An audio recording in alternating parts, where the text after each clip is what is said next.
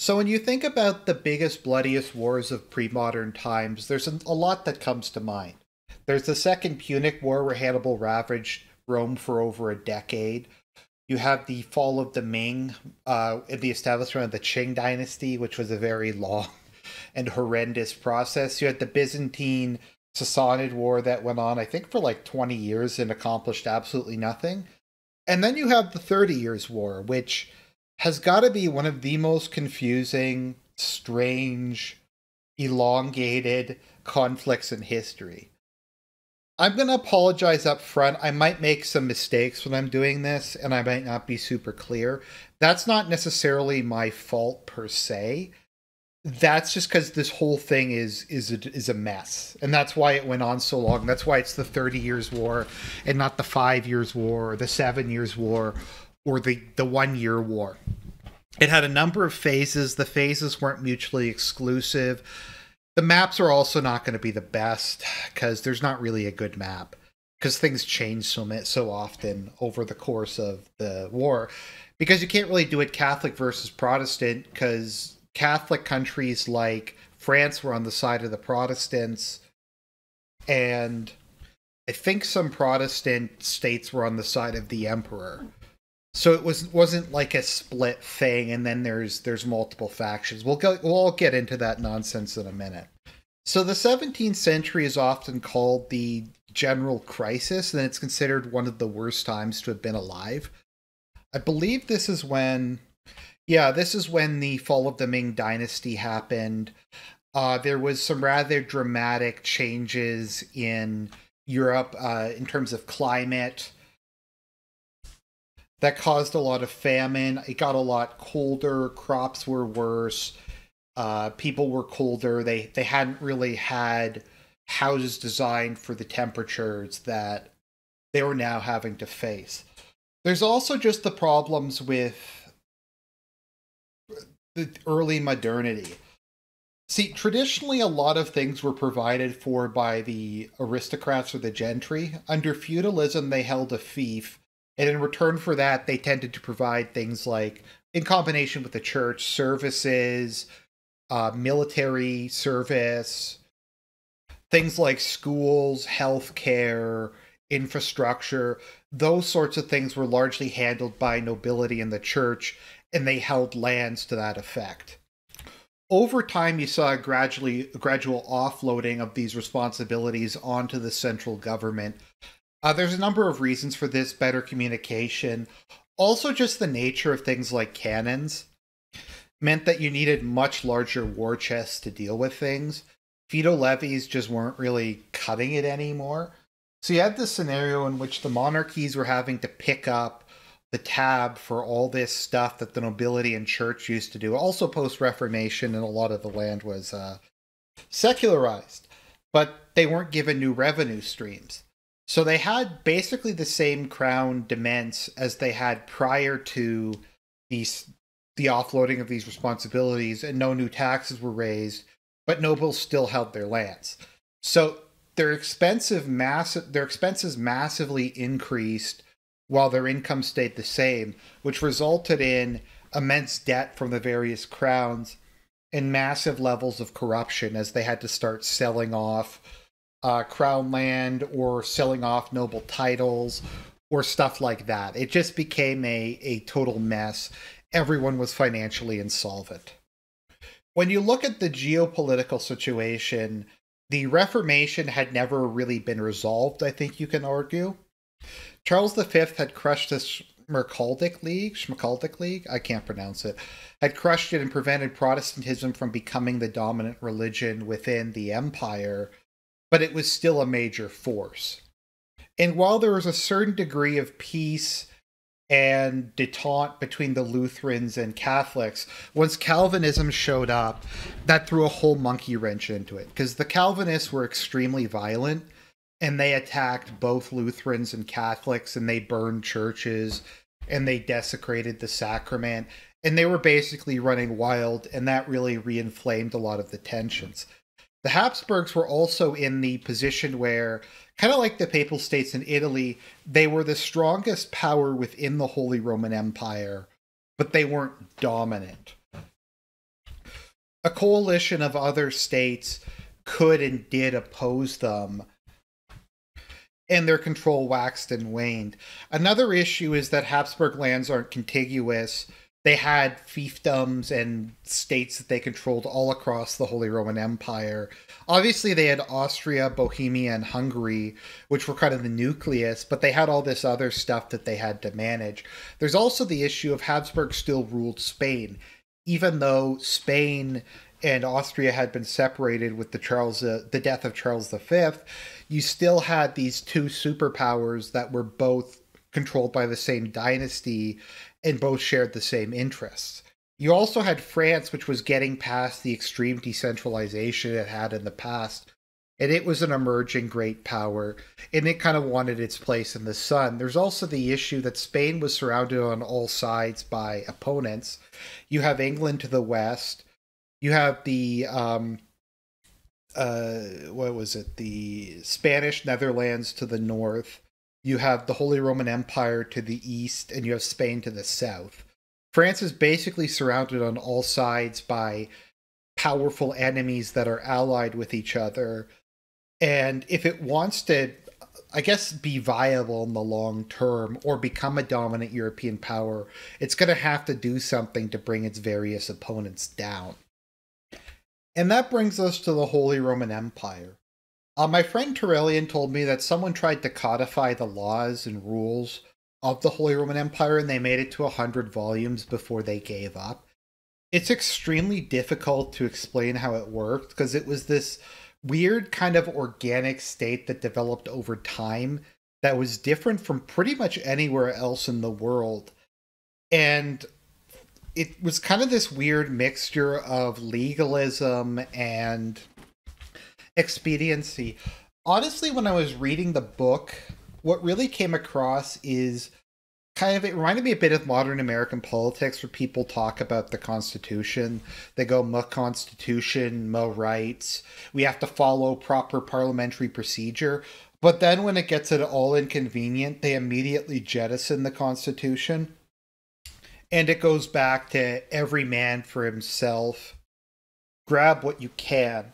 So essentially, the Holy Roman Empire was led by the emperor, who for the last couple generations had been a Habsburg of the House of Austria. And theoretically, at least, it was an elective monarchy, but it's a bit more complicated than that. So maybe just to try to give you an idea of how complicated this is.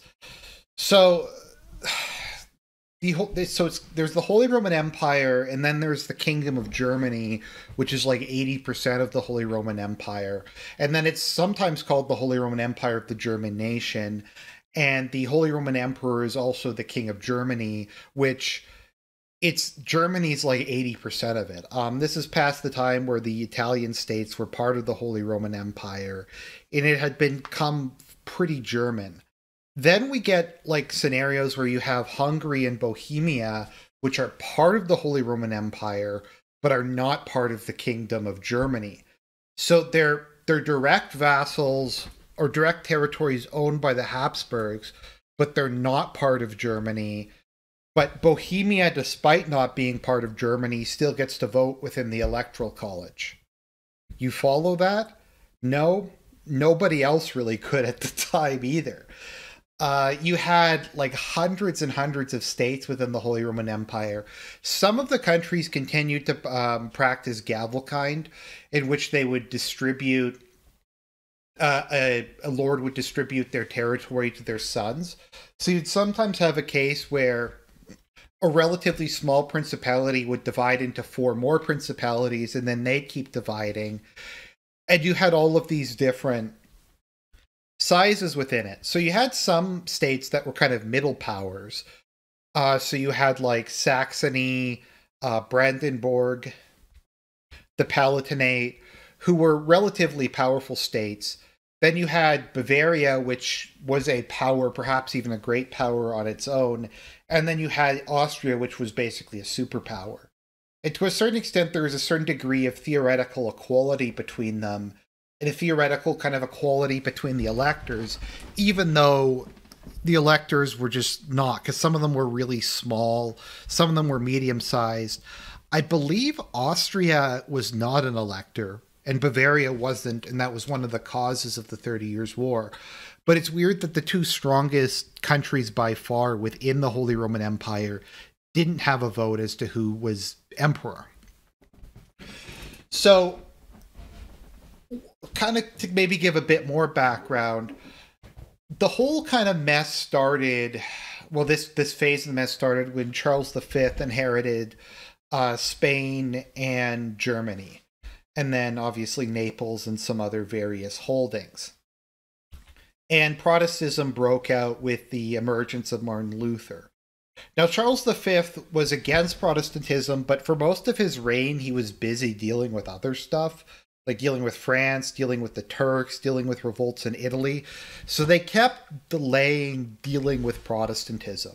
So it kept spreading within the empire, and he kept granting edicts of toleration.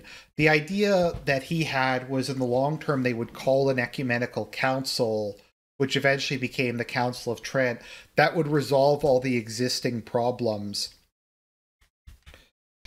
Obviously, the Council of Trent did not resolve all existing problems, although it in the Counter-Reformation allowed Catholics to reclaim at least their dominant position within the Holy Roman Empire.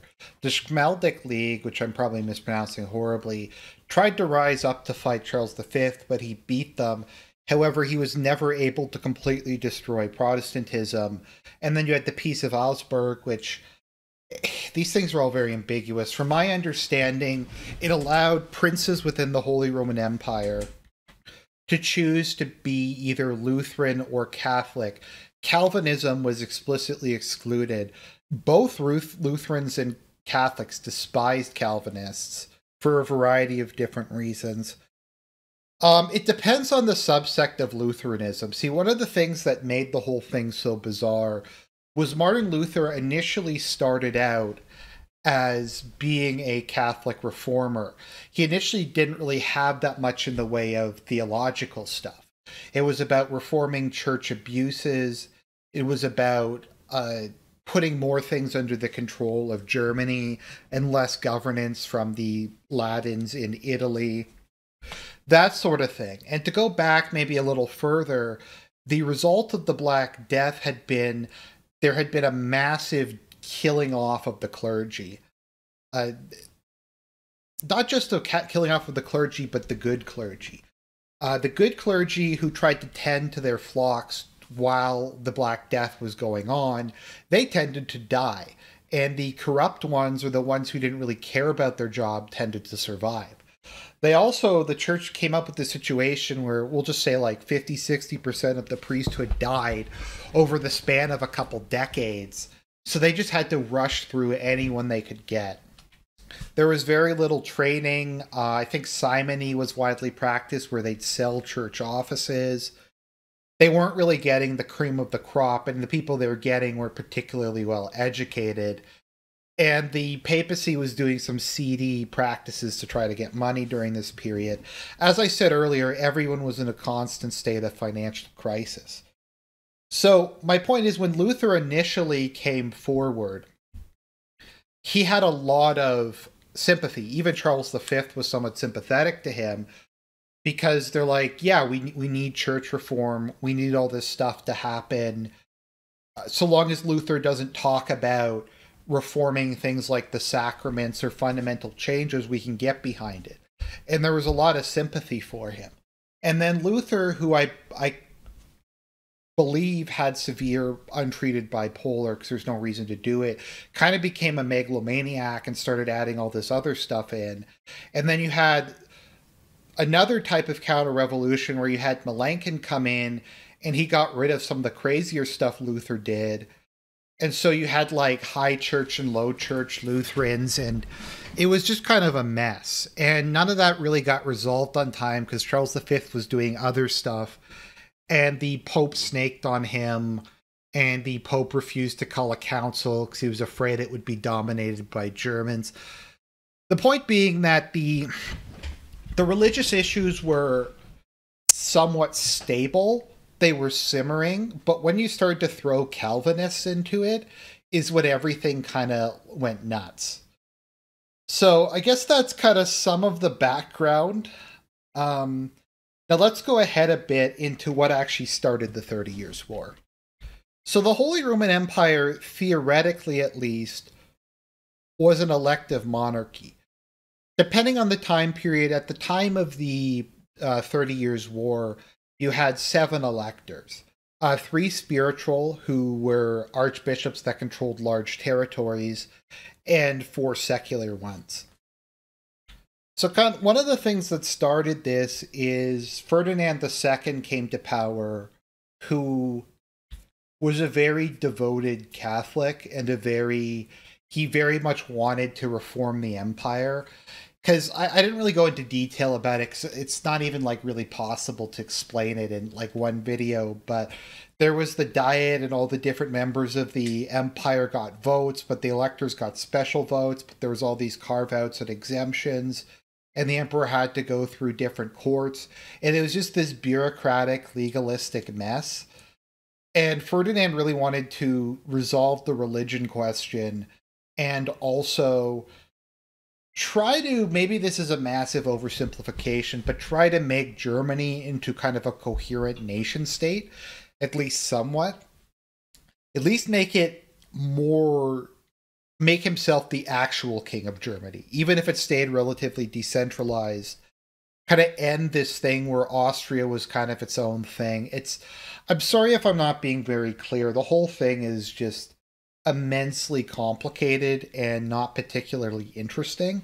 If you want to go read about how the Holy Roman Empire actually functioned, go ahead. But it was a mess. So if we look at the electors, the 3 spiritual electors were pretty much always Catholic, and were Catholic at the time of the 30 Years' War. Then we get to the secular electors, and that gets more interesting. So let's look at the religious affiliation of the different ones. Okay, so Saxony at this time period was Protestant. The Palatine at this period was Protestant. I'm counting Calvinist and Lutheran. The Elector of Bohemia we'll get to in a minute. And then we have the Elector of Brandenburg, who was Protestant. So of the 7 electors at the moment, we have 3 of them are Protestant and 4 of them are Catholic. And that brings us to the Elector of Bohemia, which was controlled by the Archduke of Austria. Now, Bohemia was theoretically an elective monarchy. It's just the Habsburgs were the de facto heirs, so they would just keep getting elected. However, Bohemia was largely Protestant, even though the votes in it went to Catholic monarchs. So what the Protestants were thinking is, if we can flip just one more elector, then once Ferdinand dies, we can elect a Protestant emperor. And then the empire will become much more favorable, if not explicitly Protestant. And this led to the Bohemian Revolt. So Frederick of the Palatine, which was a Protestant elector, got himself elected King of Bohemia and claimed that electoral spot. Now, Bohemia was one of the wealthiest provinces within the empire, and because it was directly owned by the Habsburgs, they got all the money from it, and it basically funded all their operations elsewhere. So by becoming King of Bohemia, that took away not only the electoral spot and gave Protestants a majority, but it also took away the main source of income. So the Habsburgs, in alliance with a number of Catholic princes led by Bavaria, supported the Habsburgs, and they went in and crushed the Bohemian Revolt, and Bohemia was returned to its previous position. Now, as a punishment for revolting against the emperor, the Ferdinand took away the electoral status and most of the territory of Frederick. Now, Frederick was really stupid because he probably could have saved most of his land and his title as elector if he had have just like thrown himself on the mercy of the emperor, but he chose to flee to Brandenburg and eventually ask for help from Sweden. Now, Ferdinand took this opportunity to completely devastate the existing nobility of Bohemia which was mostly Protestant, and forcibly re-Catholicized the country by promoting Catholics to nobility. I think they destroyed a bunch of Protestant churches, but Bohemia went from being a primarily Protestant country to being predominantly Catholic. He also was punishing other people who had sided with Frederick during this, and that gives us the Protestant Union. So at this time period, there was an alliance of the various Protestant princes called the Protestant Union that was that gave its support to Bohemia, and a number of them kept fighting in the aftermath of Bohemia. So Ferdinand was crushing them one by one and revoking titles or forcibly converting them back to being Catholic. He also felt in a strong enough position after defeating the Protestants to pass the Edict of Restoration. Edict of Restitution. I should also add that there were some other minor wars. Denmark intervened and got defeated. And there was the Peasants' War, where there were mass peasant uprisings. And then there was also Transylvania invaded Hungary. A lot of minor conflicts happened. And after the emperor crushed them all, revoked a bunch of territory, imposed Catholicism on a bunch of different states, he passed the edict. Now, the Edict of Restitution... Okay, so part of the Peace of Augsburg, which stated, okay, so one of the main, sorry if I'm having to go back a lot, this stuff's very complicated. So one of the main causes of the Reformation is the German princes wanted to grab church lands. So during the Reformation, they grabbed a whole bunch, and part of the Peace of Augsburg was, okay, they could keep whatever lands they had grabbed, but they couldn't grab any more land. Now, they had taken a lot of land in the meantime, and Ferdinand passed the Edict of Restitution that... So they had been seizing land in the meantime, and the Edict of Restitution basically reinforced the boundaries that had been declared at the Peace of Augsburg, because the Protestants had agreed there to not take more church land, but they went ahead and did it anyways. So Ferdinand started seizing all the church land from the past period of time, some of which, of course, had been legally purchased, but it was forcibly taken back and re-given to the church. Now, one of the interesting aspects of this was the church was given so much land they didn't have administrators for a lot of it. And during the 30 Years' War, the Pope was largely on the anti-Habsburg side. So you have this scenario where you have this very devout emperor who's trying to reimpose Catholicism over the rest of the empire, who's given the church an immense amount of territory back, but the Pope is against him. So as the Edict of Restitution was passed, this saw the emergence of France and Sweden, as the Protestant states that were still in revolt asked the King of Sweden, probably the most powerful Protestant ruler at the time, to come in and save them. Now, the Swedes had their own political concerns at the moment. They wanted to form a North Sea empire that would include the Baltic states, parts of Russia, and the northern parts of Germany. And they viewed this as a good excuse to come in with local support and basically do whatever it was that they were planning to do anyways. And this kind of brings us to the factions in the 30 Years' War. So, roughly speaking, I think there was 5. There was the emperor and his supporters. There was the Catholic League, who were Catholics who were pro-Constitution. So they were pro-Catholicism but anti-imperial power. So they would continually, if the emperor was winning, they would snake on him. If he was losing, then they'd support him. Then you had France, who supported the Catholic League and the Protestants and Sweden. Then you had Sweden, who was against the Catholic League and the emperor. Then you had the Protestants, who were allied with France and Sweden, and then you had a whole bunch of just random minor players who were trying to grab as much as possible, not the least the main military leaders, men like Wallenstein, who was theoretically part of the Emperor's party, but might have tried to make himself king of Bohemia. We don't really know. So Sweden entered in, and they were led by Gustavus Adolphus, who completely revolutionized warfare.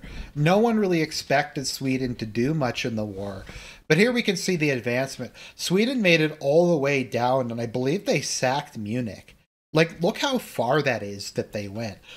Sweden went all the way through that, and they just sacked and destroyed things. See, this was during a time period, and we'll get into mercenary armies in a minute, when soldiers weren't really paid. They were paid largely in plunder, and this was not Sweden's land, so they had really no incentive to not rape and pillage everything. So you had Sweden that was running across the countryside. You had Protestant countries who were running across the countryside. France decided to get in at this point on the side of the Protestants because France was theoretically Catholic, but this was their best chance to curtail Habsburg supremacy. This was their best chance to bring down at least one of the antagonists on their borders, be it Spain or Austria or whoever. And the Pope kind of depended on what year it was. But so you had the Swedish, the French, and the Protestant League on one side. Now, France was not directly involved in the war until I think later, as they were mainly fighting in Spain, but they provided subsidies and diplomatic support. They also supported the Catholic League periodically, who was openly fighting against Sweden and the Protestants. Once again, does this sound confusing enough for you? And to a certain extent, this is why the whole thing went on for 30 years, is people kept switching sides. Basically, one of the reasons that peace wasn't signed earlier is there were other peace treaties like the Peace of Prague and some other ones, but the balance of power was so close that a victory in the field would dramatically change the terms offered. So anytime a party thought that there was some chance that they would be able to get an advantage, they would delay the peace talks. And as time went on, you get into the sunk cost fallacy, wherein the emperor didn't want to give up without centralizing power because it had been such an immense sacrifice. And he had basically gotten all the concessions he would have wanted with the Edict of Restitution and the Peace of Prague. The French didn't want to leave the war until they got their accomplishments. Generally speaking, France's geopolitical ambitions on the continent during this time period was to try to get defensible borders. So that was trying to secure the west bank of the Rhine, the mountain passes into Spain and Italy. Basically just take strongholds so that what wouldn't happen again, what happened during Charles V's time, where he just kind of repeatedly marched into France. They kind of wanted to fix things there. So they weren't going to leave until they got their natural borders, or however it was. Sweden had no real desire to leave because they were having fun, just looting and pillaging everything.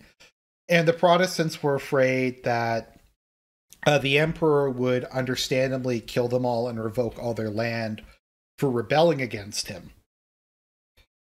So no one really wanted to surrender, and within that context, we have the military situation. Now, the military situation is one of the most insane things I've ever heard of in my life. So this was post-feudal era and pre-modern era, or early modern era. So we didn't have standing armies like we do in the modern era, or conscription like we do, and we don't have feudal levies anymore. So governments were basically 100% reliant on mercenaries. And so you had huge mercenary armies under Wallenstein for the emperor and the Catholics. And then I think the Swedish army, the nucleus of it were Swedish mercenaries. But as they went along, all the armies were constantly recruiting, sometimes forcibly, from the various villages they passed. And these armies were huge. At one point, one of Wallenstein's armies was like 120,000 people. And this is 120,000 people in the 17th century, all in one spot. It wasn't really possible to buy enough food to feed them all. So what the armies did was they just sacked everything. They just looted everything as they went across it. If they came to across fields or a farming town, they'd like burn it down and grab everything from it. That kind of thing. there was no money to pay basically anybody. So no one was getting paid. The mercenaries were just getting paid whatever it was they could steal. And sometimes, and there was very frequently, most of them were not ideologically motivated. They were just trying to get money.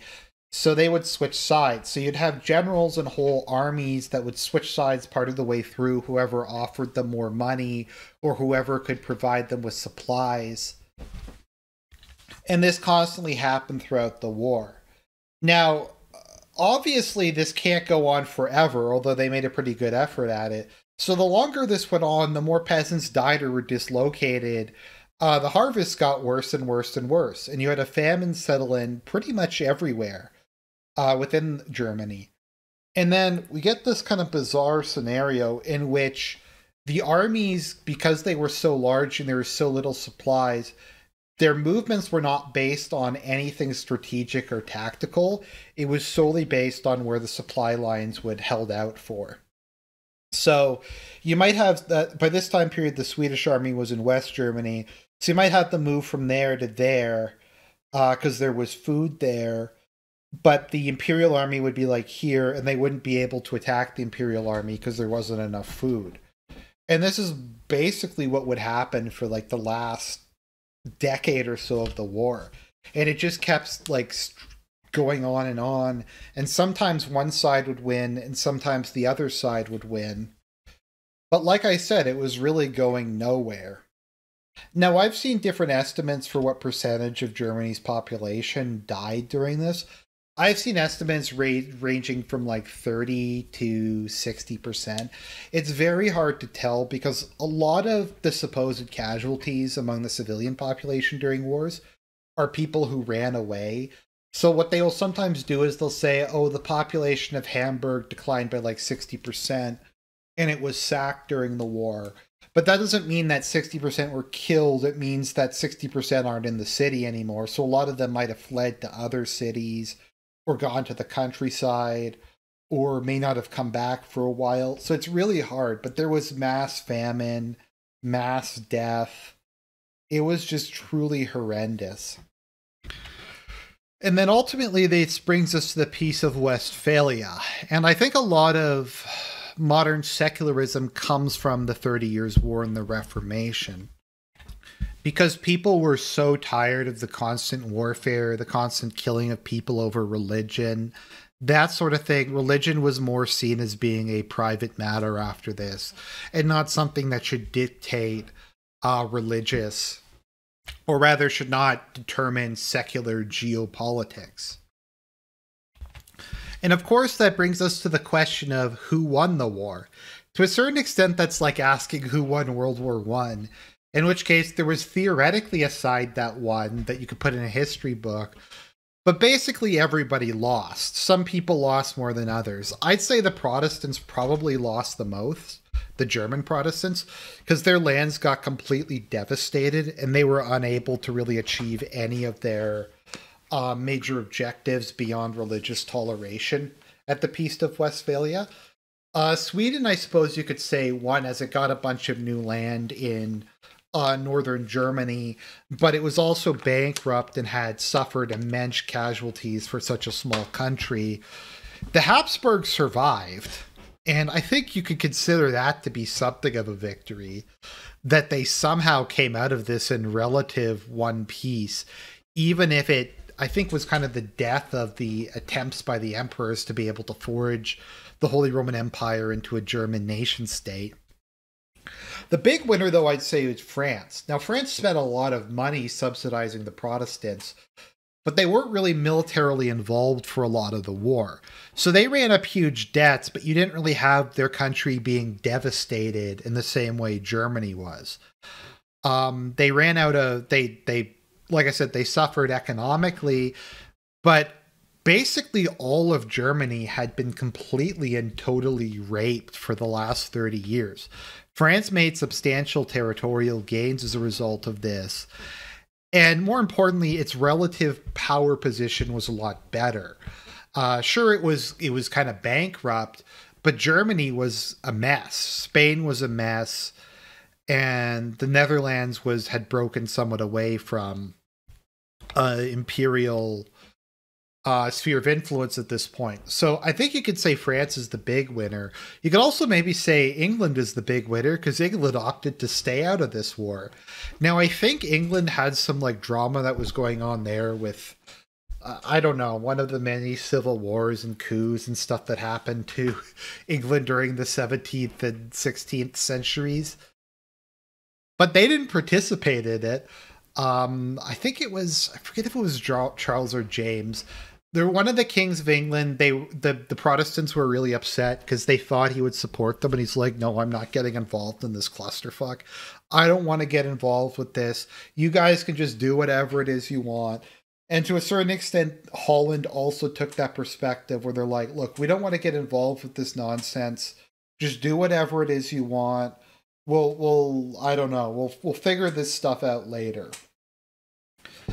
And so Prussia also, I think, emerged shortly after this. Let me see when the Kingdom of Prussia was founded. Kingdom Prussia. Or would it be the Duchy of Prussia? Yeah, Prussia was founded not too long after this from the remnants of the Elector of Brandenburg.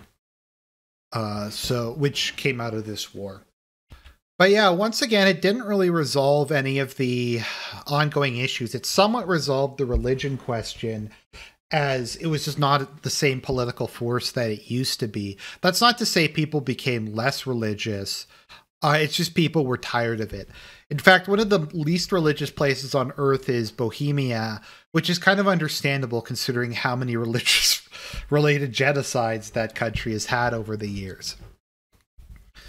But Sweden still held parts of northern Germany and still was rather ambitious. Brandenburg emerged from the ashes of this as Prussia, and you began to have a diarchy within the Holy Roman Empire of the large Protestant kingdom and the large Catholic kingdom. France still wanted to become the dominant power, and England adopted its policy of allying with the second strongest power on the continent to prevent anyone from gaining a dominion over it. So, sorry that was really long and confusing, and I probably messed some stuff up, but that was my attempt to cover the 30 Years' War in one video. I hope you enjoyed it. I don't do these videos too often because they take so much time. Because I read like a full book. Actually, I read 2 books. I read a biography of Charles V, then I read a book about the 30 Years' War. So, hope you enjoyed it. God bless, and I'll talk to you guys later.